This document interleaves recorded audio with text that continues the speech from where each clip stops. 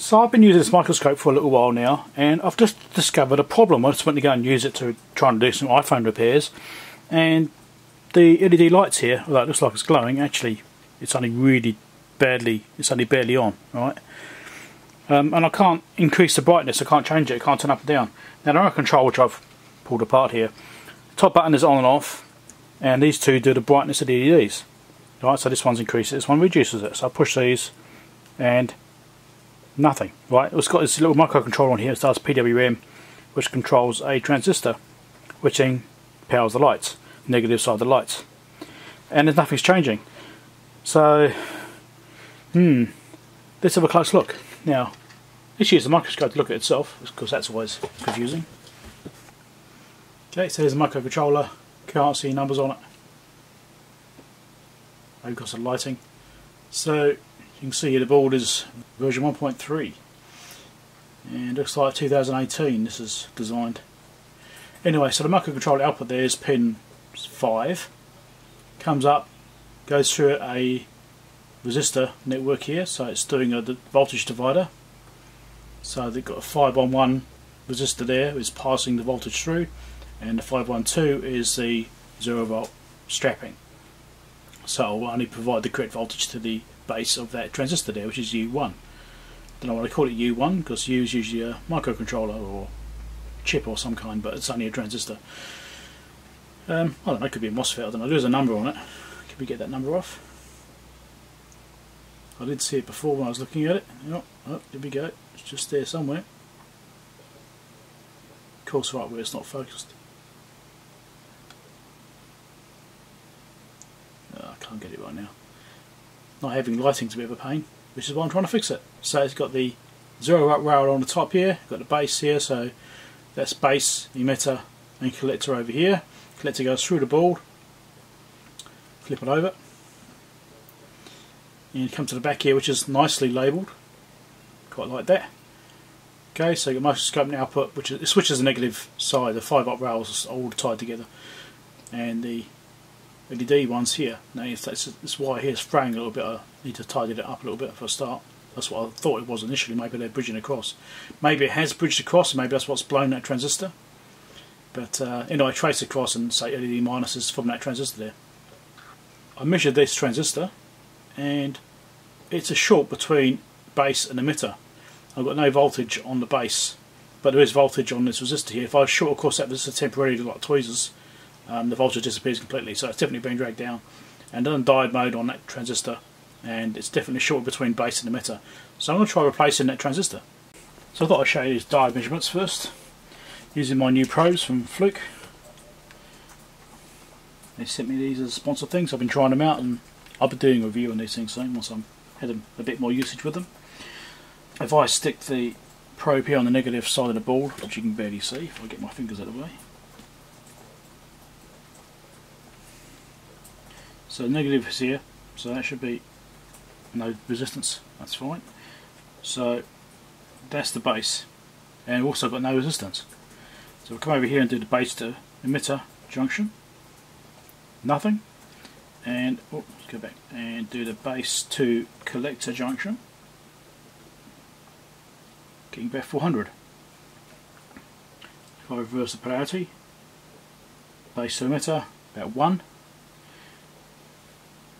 Sorry, base to collector, base to emitter, still 0.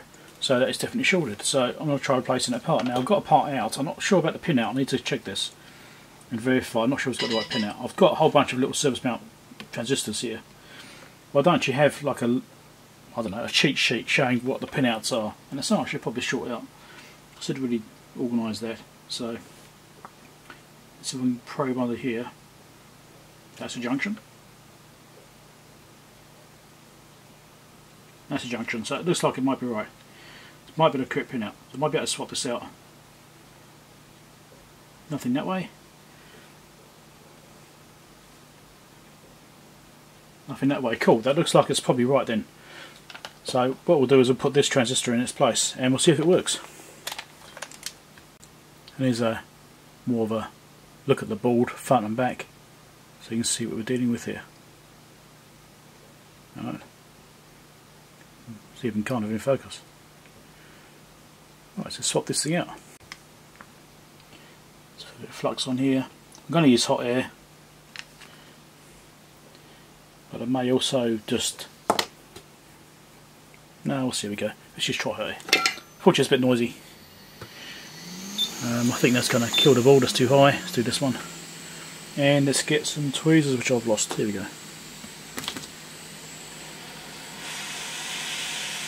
Obviously I've pulled the power.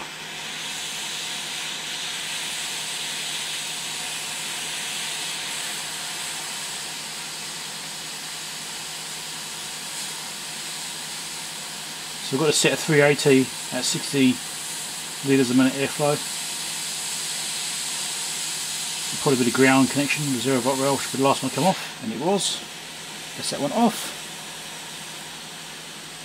Get off my finger. Put the new one on.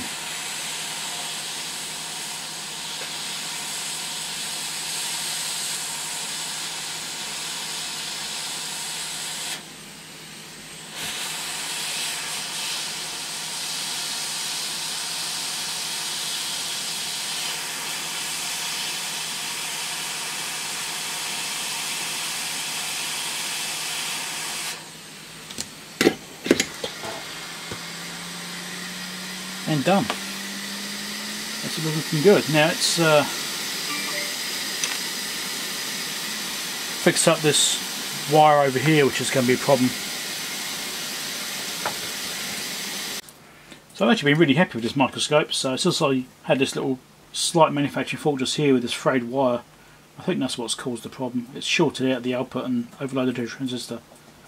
I'm pretty sure that's what's happened there. So just by soldering this frayed wires up, that's solved. It'll be good. I think that'll do it.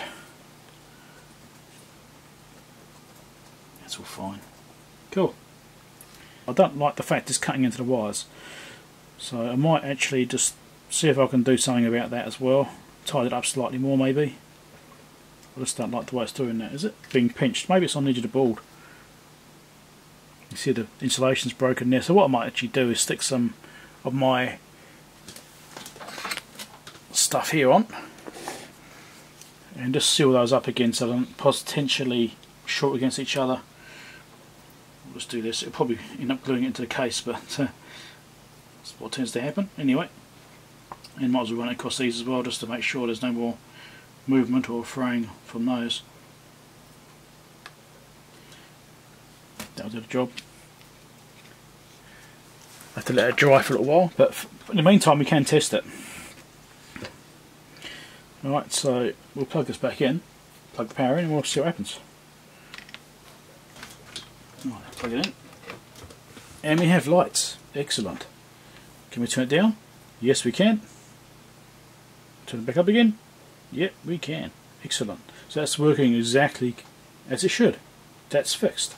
Now the transistor I've used here is a KST3904, which is like a 2SC3904, I suppose, but it's this obviously the SOP23 size package, you know. So pretty common part, really cheap, easy to get. I've got loads and loads of them. I've got hundreds of the things. You know, you buy them in a whole bunch, don't you? Get assortment, you get loads of them. So I've got heaps. I've got my little assortment box just here. I've got, you know, 3 little compartments full of them here. So I'm not short of them. If you're looking for these things, I've did a review on these, I think. You know, I've done mailbags on these things turning up. I've got links. If you're interested, maybe I'll chuck some links down below to go to these boxes. If I can find the links, I'll chuck them back in. These are really good boxes. I recommend them. So I hope you enjoyed that little video. Pretty simple fix. Nice and straightforward. Exactly what I like sometimes. Sometimes you want an easy one. So now I've got to put the remote back together. Once this PVC electrical tape stuff's dried, then I can carry on using it. Excellent. Catch you later. Thanks. Make sure Sky gives a thumbs up, that sort of stuff. And especially if you've not been here before. If you've not been here before, make sure you subscribe. Very important. And I'll catch you later. See you next one.